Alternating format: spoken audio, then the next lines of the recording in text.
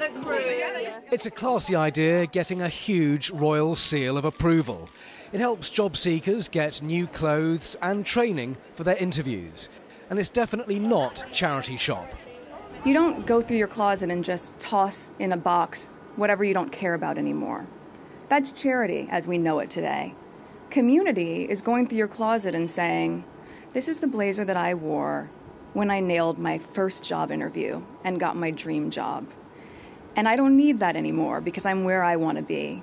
But if I'm able to share that blazer and be part of another woman's success story, then that's community. Some of the biggest names on the high street are part of SmartWorks, and some of the patrons are absolutely fabulous. This is how it works. For every item purchased in a shop, another gets donated to the charity. Women who've benefited say the Duchess has been really hands-on.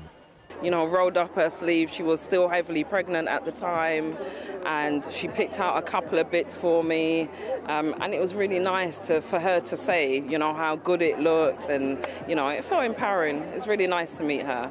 This was Meghan's first public engagement since becoming a mum, but she's been doing plenty behind the scenes. Observers say it's clear the Duchess is choosing her charities very carefully. It'll be interesting to see how many more patronages Meghan takes on as time goes on, but I suspect that she will want to keep that number fairly low so that she can make a big impact with the organisations that she does have.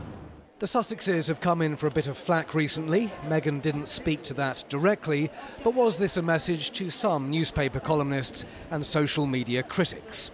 As women, it is 100% our responsibility, I think, to support and uplift each other, to champion each other as we aim to succeed, to not set each other up for failure, but instead to really be there rallying around each other and say, I want to help you. The Duchess has certainly helped the charity. One item had sold out before she even arrived at the event. That's the sort of power Meghan will be channeling as she chooses her next charities.